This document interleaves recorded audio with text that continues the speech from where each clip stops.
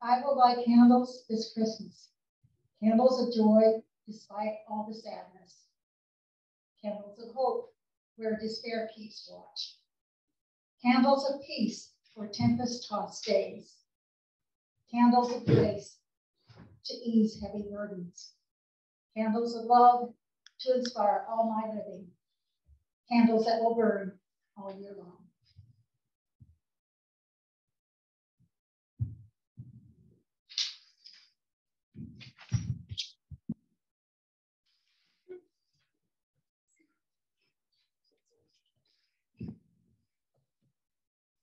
Next, we have Andrea, who will be singing O Holy Night.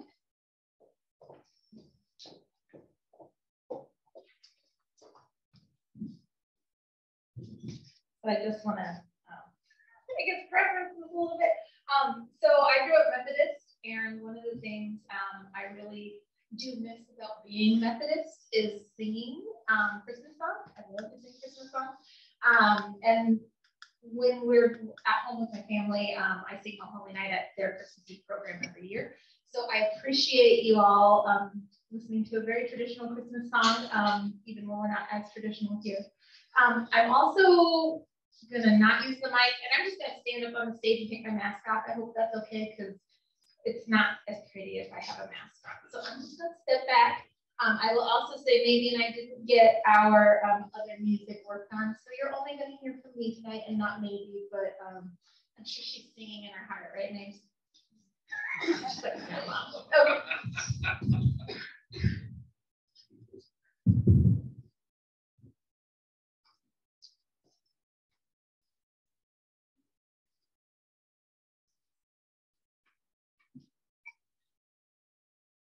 Oh, holy night, the stars are brightly shining. It is the night of our dear Savior's birth. Long lay the world in sin and error pining, till he appeared, and the soul felt its worth. A thrill of hope, the weary world rejoices, for yonder breaks a new and glorious morn. Fall on your knees. Oh, hear the angel voices. Oh, divine, oh, night, when Christ was born. Oh, night, oh, holy night, oh, night divine, led by the light of faith serenely beaming, with glowing hearts by his cradle we stand.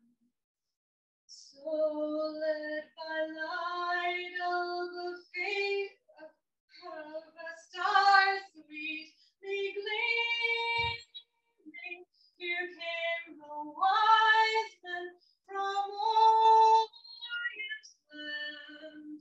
The King of Kings lay thus in lowly manger. In all our trials, born to be a friend, he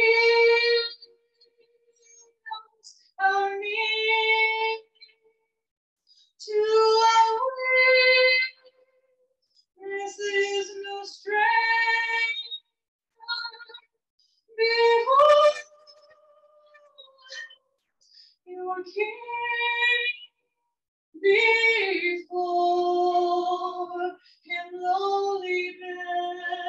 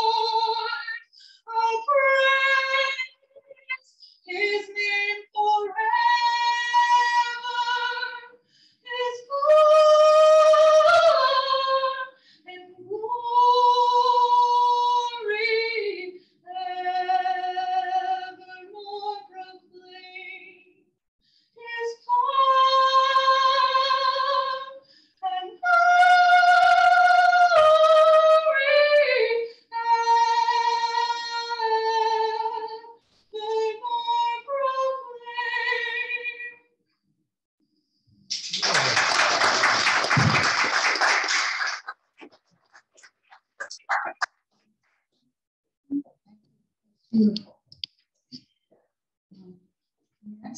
Next, we're going to have an original reading by Carter Smith called Memories from a Frozen Tundra.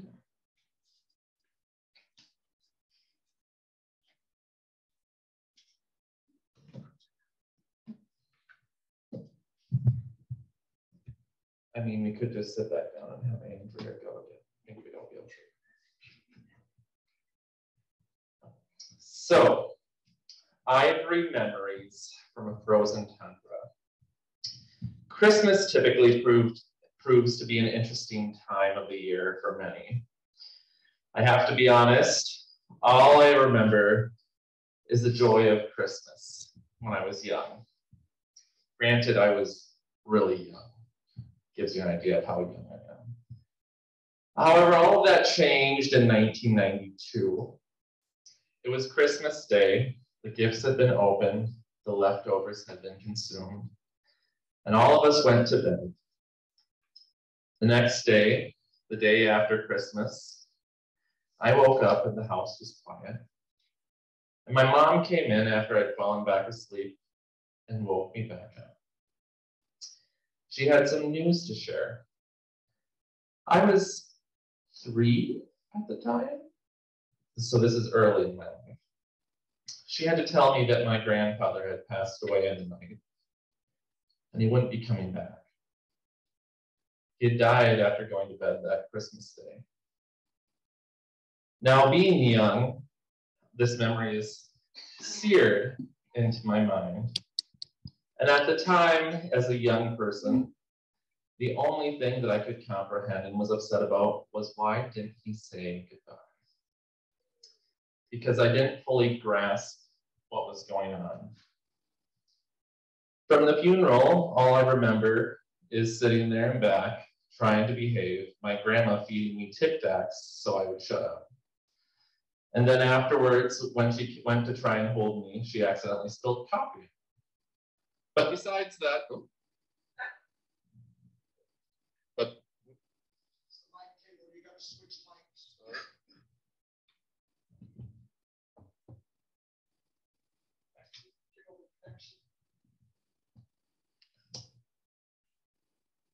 no, maybe, yep.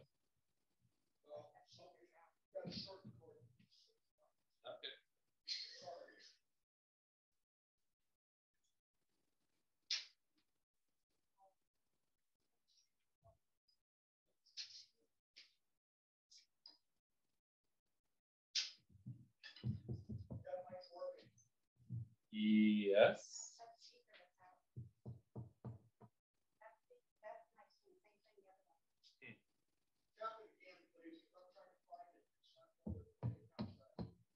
Better? A little better? Sound issues, wonderful.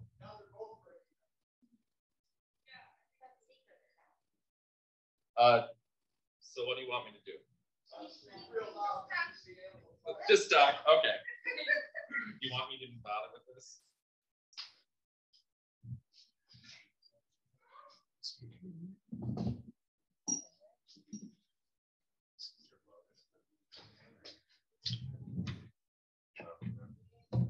Heavy emotions. That would mark the end of happy holidays at the Smith household. My grandma took it hard. It was a massive heart attack that had killed my grandfather.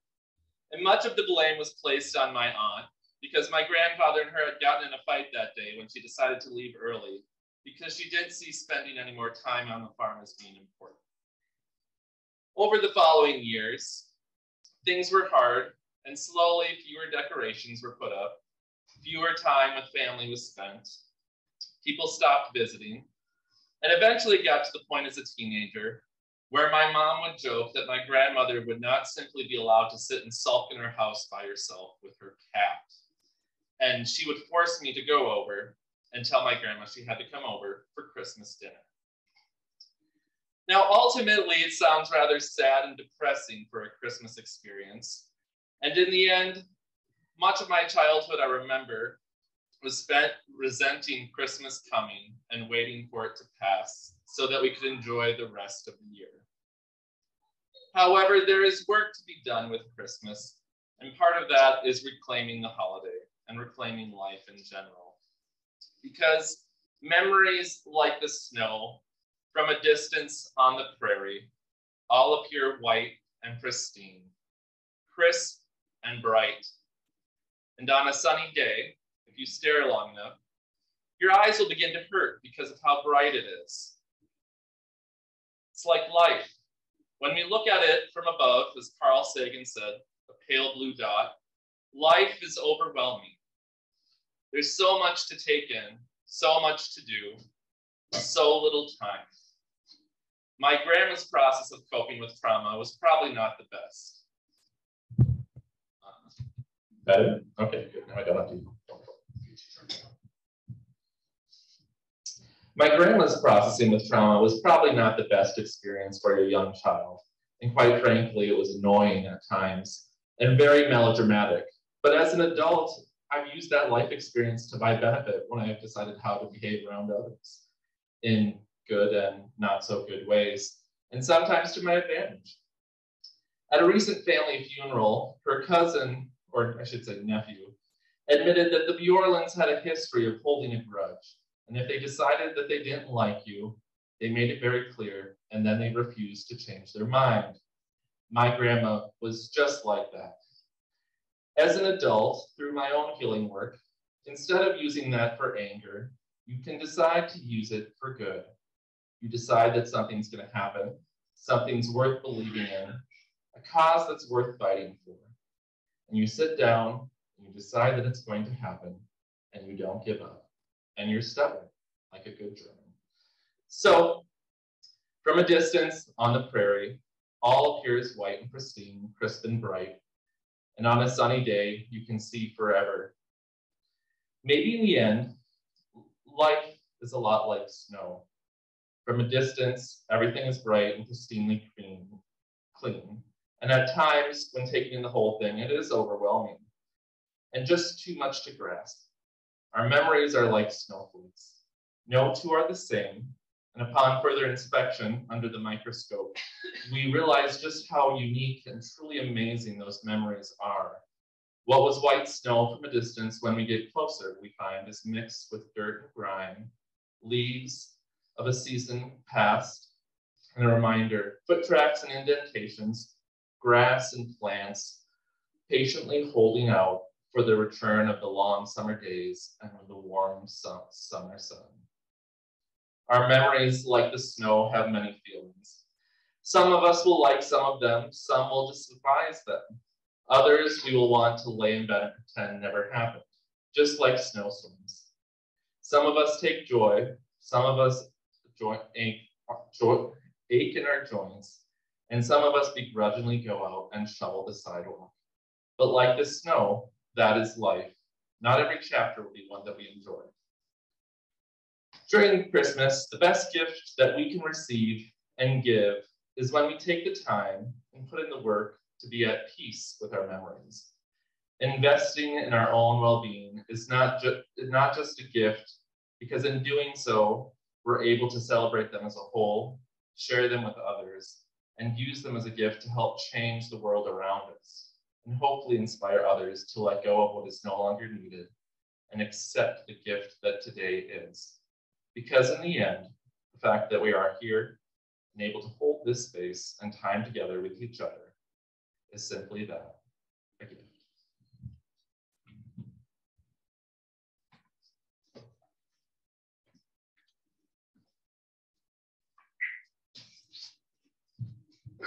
Thank you, Terry, for solving the mystery of electronics and so forth.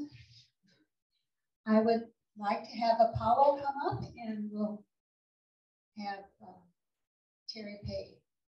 They come in.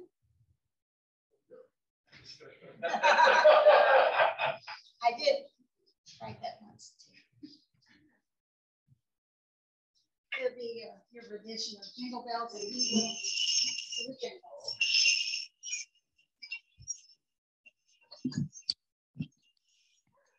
Right.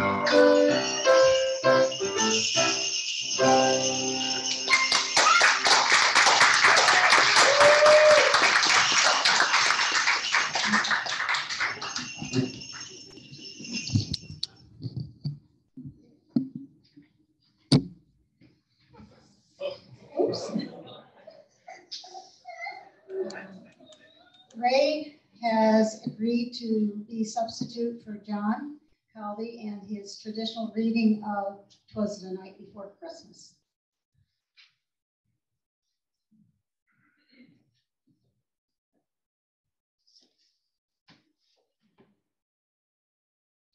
Didn't know you were going to make me follow the kid show. Well, you're a pediatrician.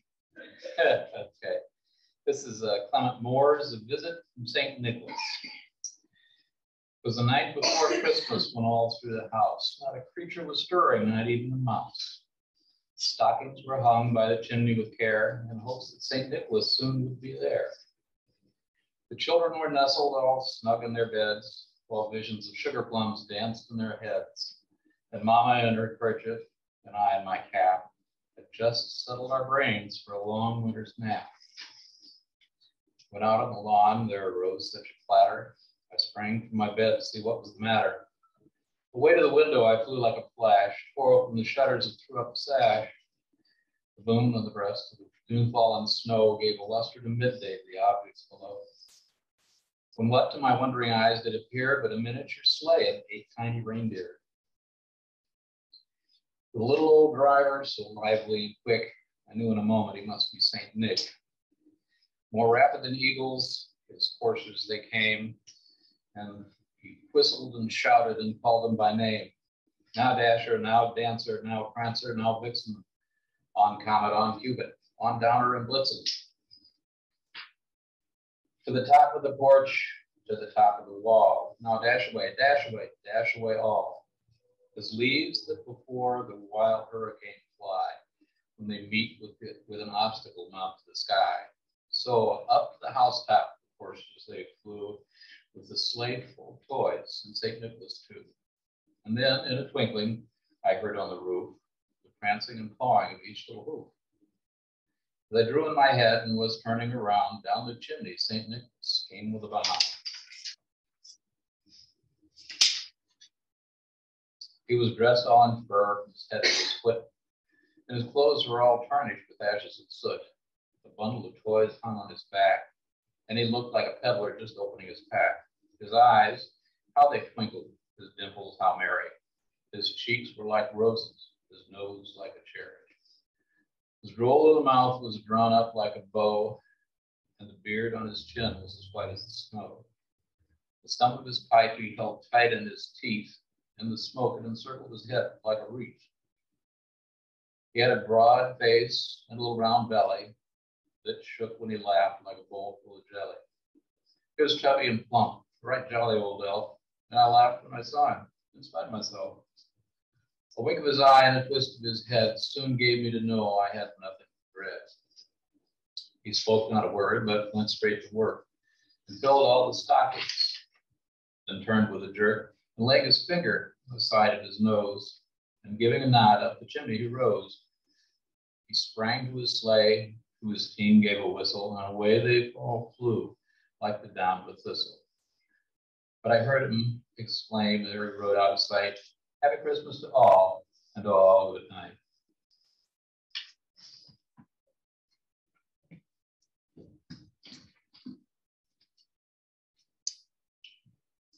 Thank you. We didn't have a book. Well, I actually did have a book, but it was a pop-up kind of book. Kind of awkward. Anyway, I'll have Ella come up, and she's going to sing "I'll Be Home."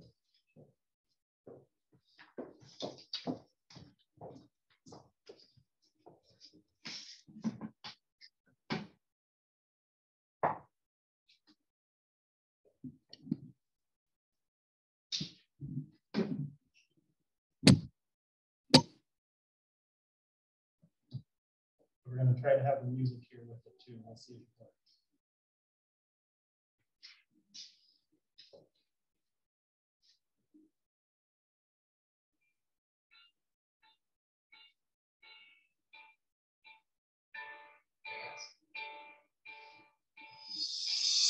Santa called to make sure I'm there. The winter love is spreading everywhere. Summer came and took off with the spring. How we start the Christmas caroling.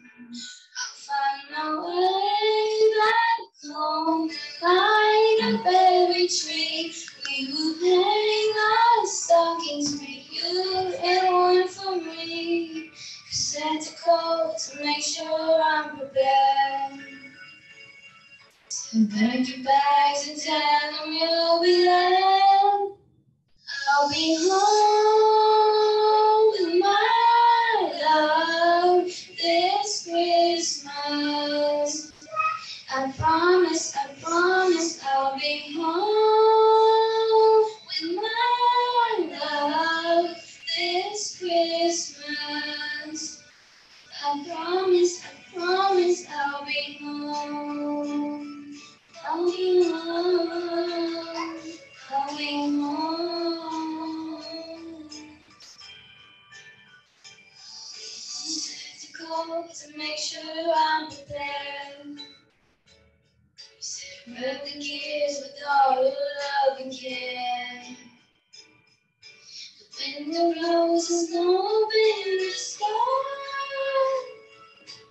I'll let the window in my fly. I'll be home, my love, this Christmas. I promise I'll be home with my love this Christmas. I promise I'll be home. I'll be home. I'll be home. I promise I'll be home. I'll be home. I'll be home. Santa Claus to make sure I'm prepared. So pack your bags and tell him you'll be there. I'll be home, my love, this Christmas. I promise I'll be home, my love, this Christmas. I promise I'll be home. I'll be home. I'll be home. I'll be home with my love this Christmas. I promise I'll be home.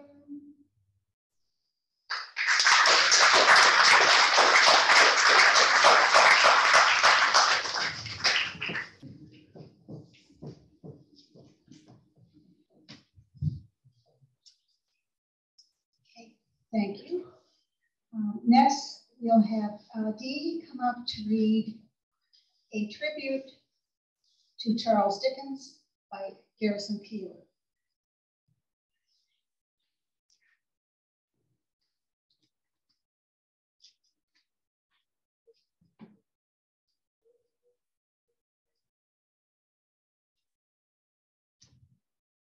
This writing is from the Writer's Almanac by Garrison Keillor. Now, all you adults know who Garrison Keillor is. He wrote it on December 19th of this year. It was on this day in 1843 that Charles Dickens published A Christmas Carol. A year earlier, he had read a disturbing news story about child labor in England. And so he visited Cornwall to see for himself the horrible conditions of child workers in the mines there.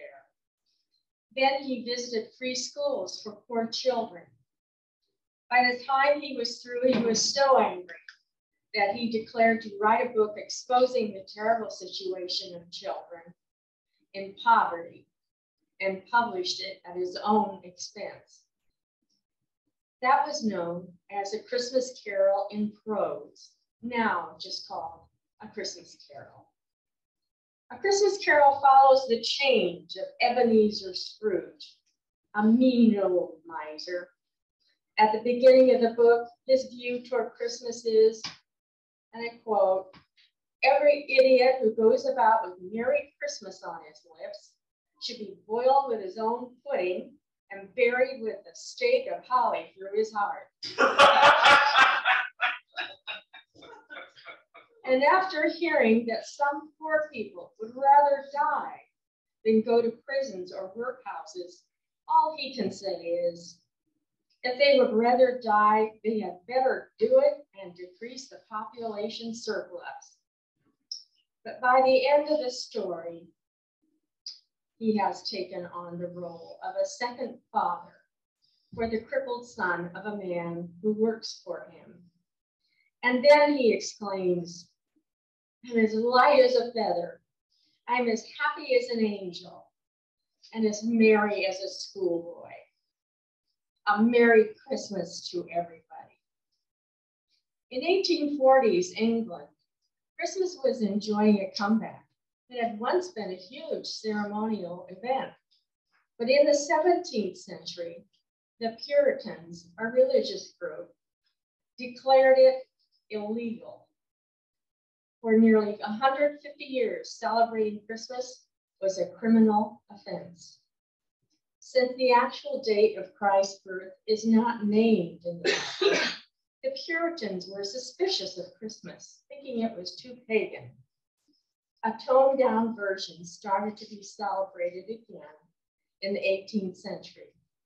But it was only in the years before Dickens published A Christmas Carol that the holiday was really taking off, partly because Queen Victoria married a German prince, Albert, and having a German influence in the royal family helped repopularize traditions like Christmas trees.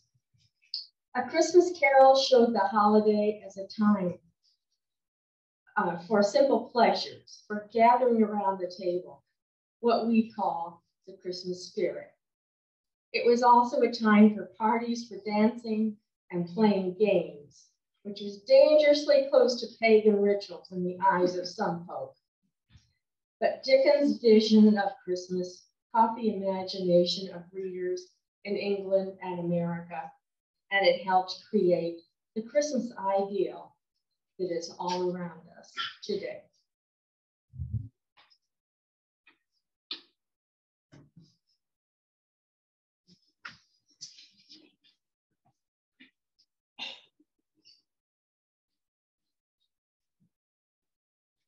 Thank you. Next, we'll have an original composition by Ralph Dittman. It's called A Year Alone.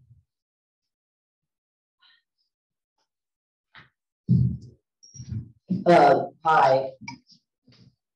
I was gonna sing this originally, but anxiety got the best of me, so this is what you're getting. Thank you.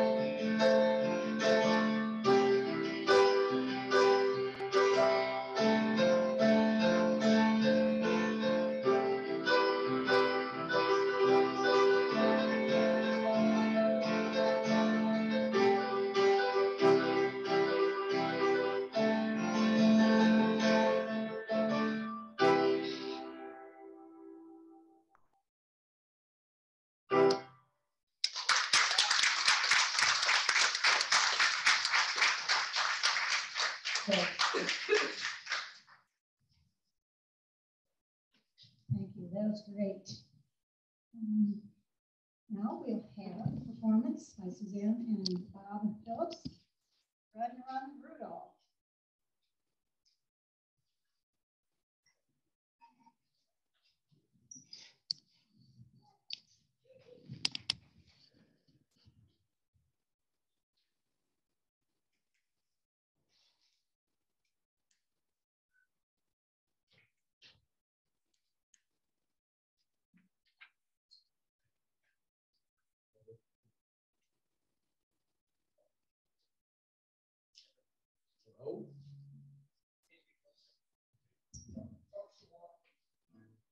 Hello?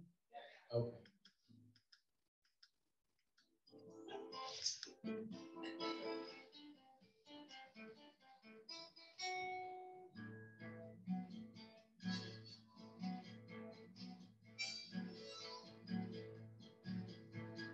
Run, run, Rudolph. Hold on. Run, run, Rudolph. Santa gonna make it to town.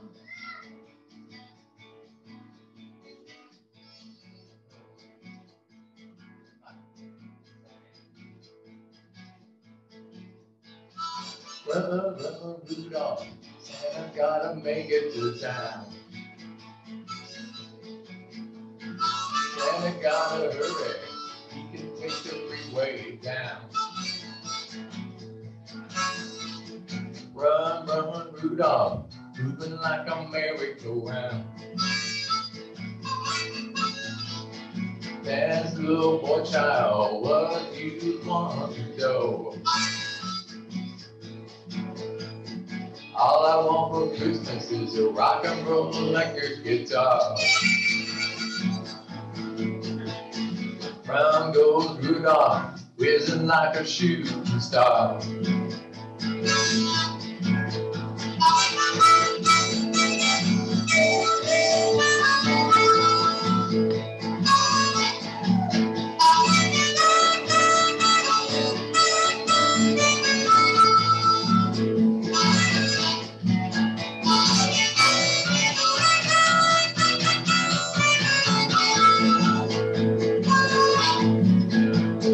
Says the little girl child, what you want is yours.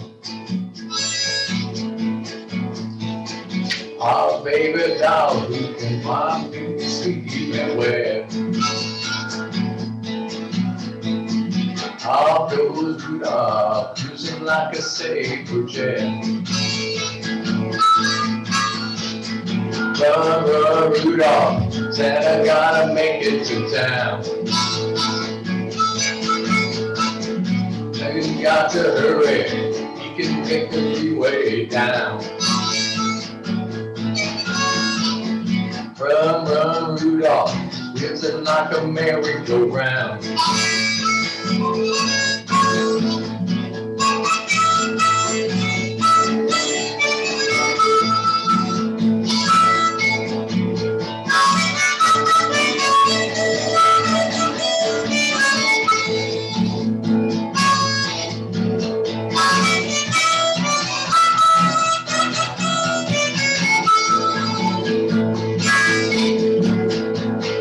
Run, run, Rudolph, Santa gotta make it to town. Santa got to hurry, he can take the freeway down.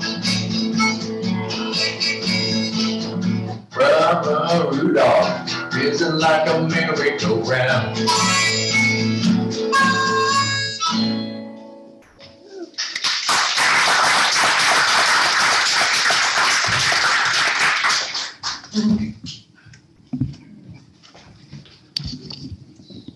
Okay, and this will be followed by Some Enchanted Evening by Elvis Phillips.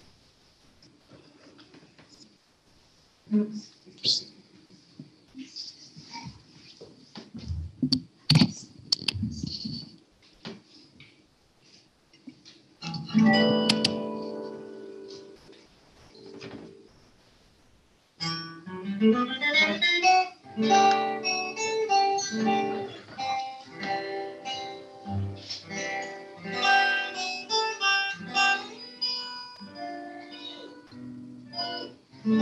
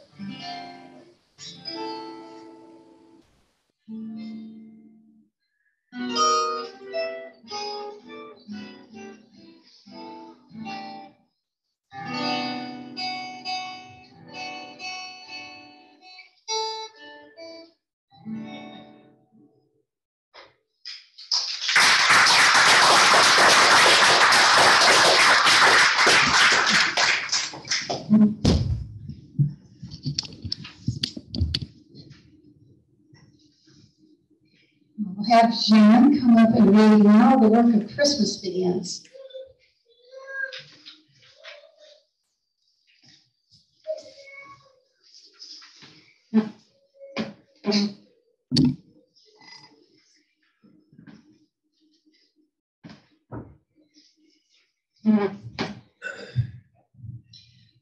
When the song of the angels is stilled, when the star in the sky is gone, when kings and princes are home, when the shepherds are back with their flock, the work of Christmas begins. To feed, to find the lost, to heal the broken, to feed the hungry, to release the prisoner, to rebuild the nations, to bring peace among others, to take music in the heart. That's from Howard Thurman. He was a prominent African-American author, theologian, educator, and civil rights leader, and had the opportunity to teach both Martin Luther King Sr. and Jr.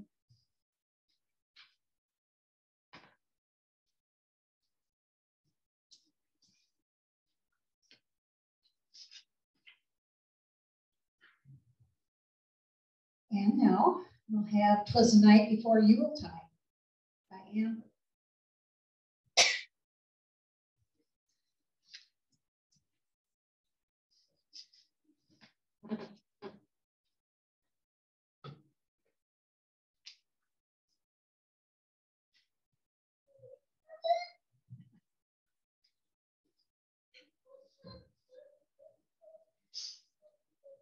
This was written by C.C. 'Twas the night before Yuletide, and all through the glen, not a creature was stirring, not a fox, not a hen. A mantle of snow shone brightly that night, as it lay on the ground, reflecting moonlight. The fairies were nestled all snug in their trees, unmindful of flurries and chilly north breeze. The elves and the gnomes were down in their burrows, sleeping like babies in their soft earthen furrows. When lo, the earth moved with a thunderous quake, causing chairs to fall over and dishes to break. The little folk scrambled to get on their feet, then raced to the river where they usually meet. What happened, they wondered, they questioned, they probed. As they shivered in night clothes, some bare-armed, some robed. What caused the earth's shudder? What caused her to shiver? They all spoke at once as they stood by the river.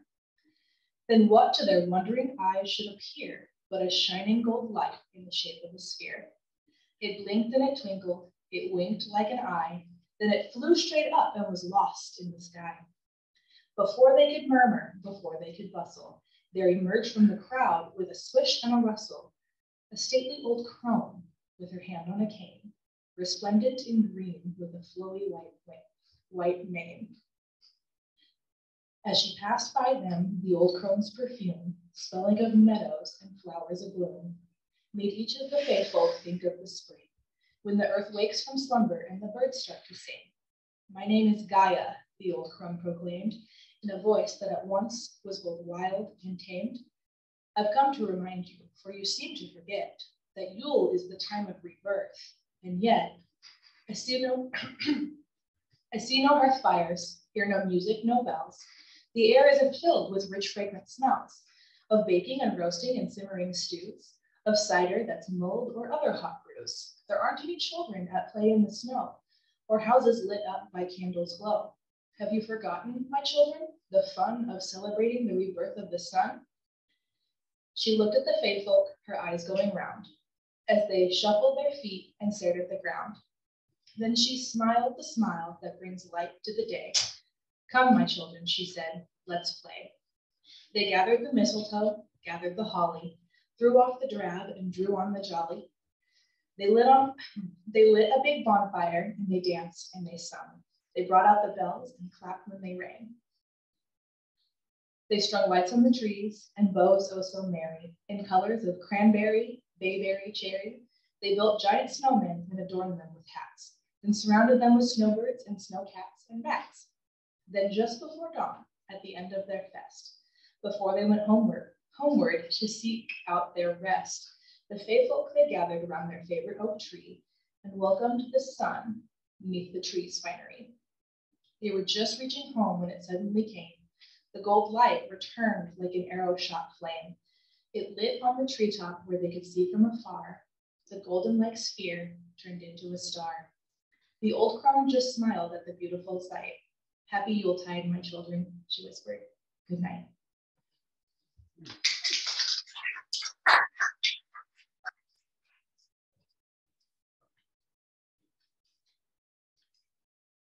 Before I do the closing words, I want to thank all of you for donating your gifts of talent and nerves for this evening.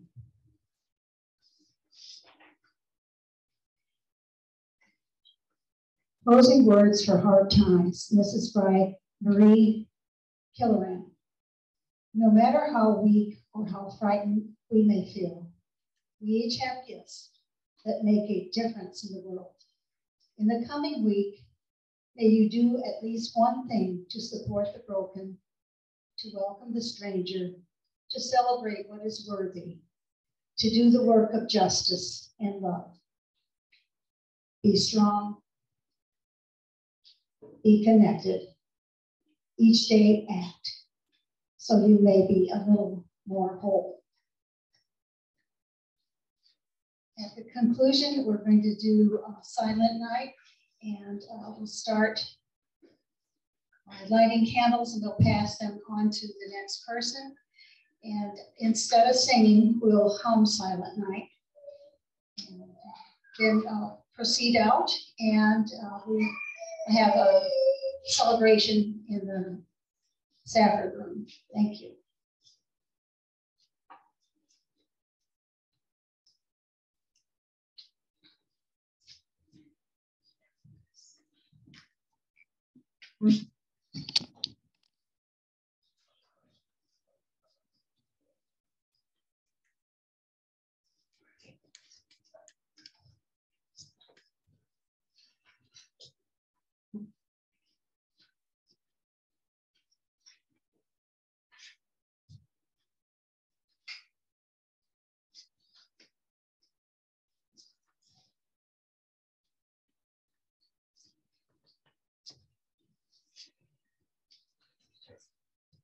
I'm sorry, can someone tell me I hit enough of your side?